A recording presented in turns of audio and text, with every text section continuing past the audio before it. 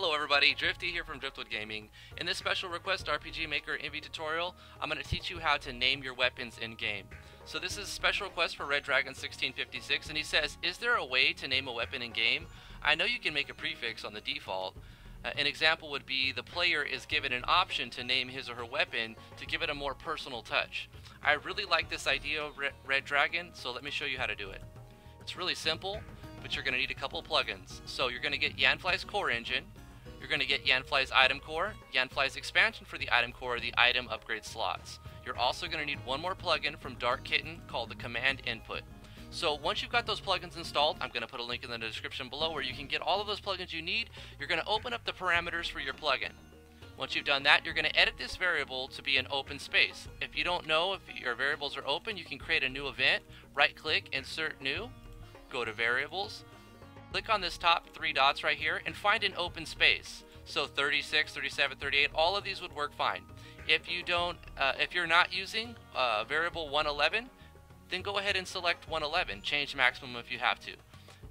If you are using 111, find a free one, but keep that number in mind. You can hit OK. You can hit OK on that. We're going to delete that event. That was just to find the variable, a free variable that we're not using. So let's go back into the parameters of the command input. We're going to select that variable 111 or any other variable you'd like. We're going to select this next parameter and set it to 18. That way the player has a lot of options. I think you can have it up to 18 characters. You might even be able to have more, but I think 18 is fine. For use image, we're going to select false. Image name, it doesn't matter because we're not using it. The reason why I said false on this, sometimes the image cuts over the text and I don't really like how it works. Another thing about this plugin, it cuts off some of the beginning, so what you have to do is add a few spaces to the beginning right here. What might also be good is if we go like this and then put the parenthesis way back here. So we'll put some spaces in here and then we're going to say name your gear, like that. Then we're going to hit OK. Make sure you close it off with parentheses. We're going to make sure that all of our plugins are installed in the correct order and turned on. Once we've done that, we're going to go into the database. We're going to add two new items. So the first item is going to use that common event, or the first item is going to call in a common event to use that plugin to call a plugin command. So let's create a new common event. Very, very easy one. We're going to create a new common event on a free one. We're going to call it naming way or whatever you want. We're going to right click, insert new, go to tab 3 at the bottom, plugin command. In that plugin command, we're going to type in enter_text, all lowercase. Then we're going to go to our items and create a new item called the naming way chisel. Give it an icon, a description. Let the player know that they need to use this item before they enchant their gear. So we're going to use a text notation thingy. So you're going to do /II and then brackets. You're going to put in a number here.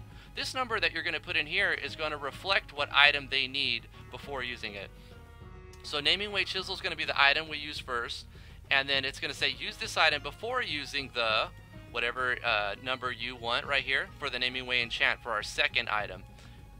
So once you've done the description, we're going to make it a regular item, whatever price you want. This one's not going to be consumable. That way the player is going to be able to use it over and over to change the names so they can name one item this and then the next item's a different name and then they have full control. We're going to give it no scope, but we're going to make the occasion menu screen only.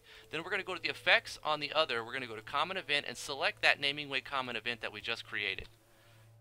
So that's going to be it for the first item. The second item is going to be the enchant itself. This is going to be the item that actually does the evaluation and changes the name. This one is just storing a string into a game variable. So this one, we're going to call it the naming way enchant, give it an icon, and in the description, we're going to let the player know first and foremost, they need to use the naming way chisel to select the name to inscribe first. So this number, that 105 I'm using right here, that's because I've got naming way chisel on 105. You're going to change this /II to the number where you put your naming way chisel, and on this one 104 you're going to change this /II to the number that you have your naming way enchant. I hope that was clear. Sorry if I got jumbled in my words. But then we're going to say then using this item will change the name of your gear. Then we're going to go to the note tags. This one will not be consumable, occasion never, and scope none because we're not directly using this enchant item.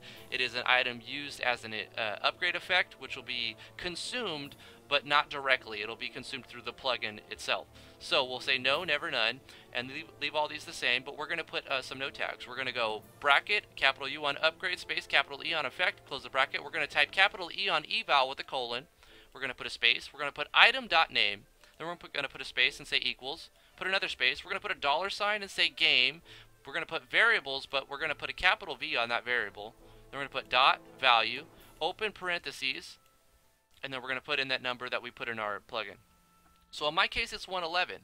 We're going to close it off with the parentheses, and we're going to do a semicolon. Don't mistake the semicolon for the colon, because this is the end line, and this is a defining thing. So we're going to go brackets / capital U on upgrade, space, capital E on effect with closing the brackets. So once we've got this, we'll take note of this number. If you changed your plugin value for your command input, I'll show you one more time. You see my text variable parameter is 111 right here. So you want to make sure that this number is the same number that's in the eval right here, 111. Once you've got that set up, you're pretty much good to go. Let's go in game and check it out. Let's do a little bug test. Let's see if it's broken. So in this treasure chest, we've got the 2 items that we need. If we use this now, if we go to our weapon and try to enchant our gun, all variables are set to a number value of 0 from the beginning. So if we try to enchant our silver gun right now, it's going to name the gun 0, and that's all that's going to happen. But that's why we're saying at the top, use the naming way chisel to select the name to inscribe first, then we're going to use an item, then using this item will change the name. So let's use the chisel first, and the chisel's also reminding the player that they need to use this before using the enchant. We're going to use that. It's going to open up a command that says name your gear. Now we're going to name our gun whatever we want to call it. We're going to name the gun Drifty.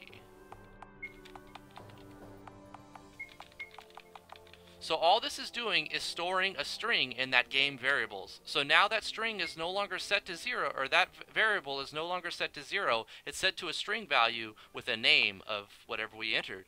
So now when we use our enchantment item, which we can't use it directly because we said not consumable, but if we go to weapons and we do our upgrade using Yanfly's plugin, we can enchant the silver gun, and it'll name the silver gun Drifty.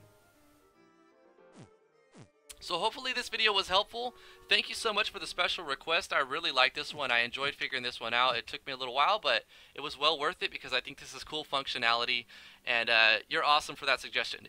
If you have any more suggestions, please put it in the comments below. If anybody else has any special requests, put it in the comments below, and I will get to it as soon as I can. Thank you guys so much for watching. If you like this video, remember to like, favorite, share, and subscribe. Check out my WordPress. Follow me on Twitter, Twitch, all that other mumbo jumbo. You guys are great. We will see you in the next tutorial.